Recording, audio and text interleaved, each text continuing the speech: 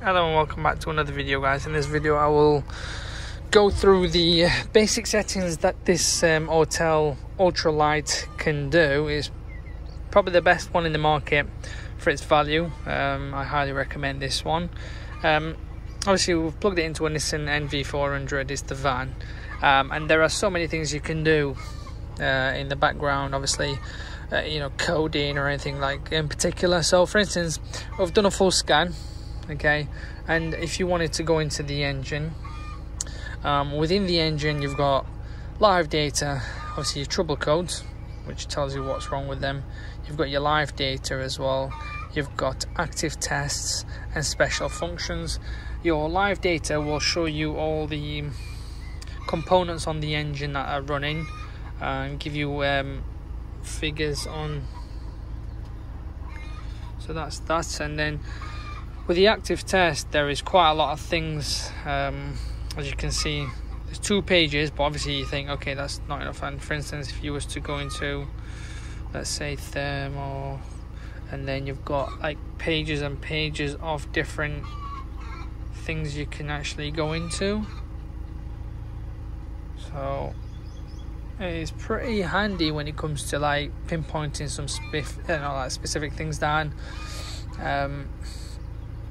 So you've got all them, and then coming back out of this, okay, going into special functions. I mean, you've got like your DPF and stuff probably here. So yeah, downstream knocks, these are common for DPF. These van, the Renault Master, the Vauxhall Movanos, they're all same engine literally, and they're all known for like DPF issues.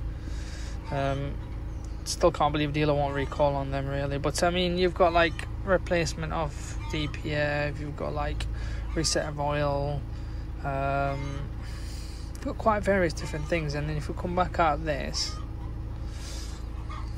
and then if we can let it just do its bit here, once that's done, we'll go into hot functions and see what there is. So you've got these, but I wouldn't like how can I put it, so like you can't, not every single thing will 100% work. So for instance, suspension, that'll be in there, but obviously this is just normal springs. It's not like it's air suspension with sensors on there, so I won't really bother much with it. But tires, yes, you can change. So I have done it on the Vauxhalls. I'm not gonna play about with it too much here. Well, it doesn't support it. There you go. That's another amazing thing. So e-gearbox, turbo, again, like I said, not everything works. It may show the image, but it may not work. Transport mode is good for instance, like so like you've sold a vehicle and you want to like put it into a lock mode, so it doesn't like, I think it depends what you want it to do, and then you won't like do much. So you probably wouldn't go like turn on some of them. You won't like go above specific speed. Coding, so you've got online coding. You've got to have the subscription to be able to do this, otherwise it won't work. That's the key. So I'm not gonna, no, I'm gonna be a naughty person there. You're gonna know, yeah, that's fine. So there it really. This is the basic, and this is the Ultra Lite. It is pretty handy and it's quite big, I'm not gonna lie.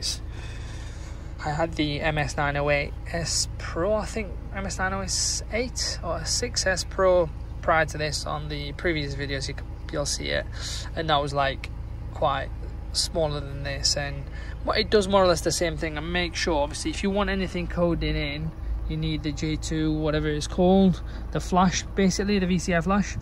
Otherwise you can't really code anything in. But yeah, this is just a brief little thing. If you have any comments or anything, questions really, just put it in the comments really below, and I'll try and get back to you as soon as I can. But you got to bear in mind there's like probably good 30-40 messages come through every day, so I won't be able to reply back to everyone in that sense. But yeah, there you are.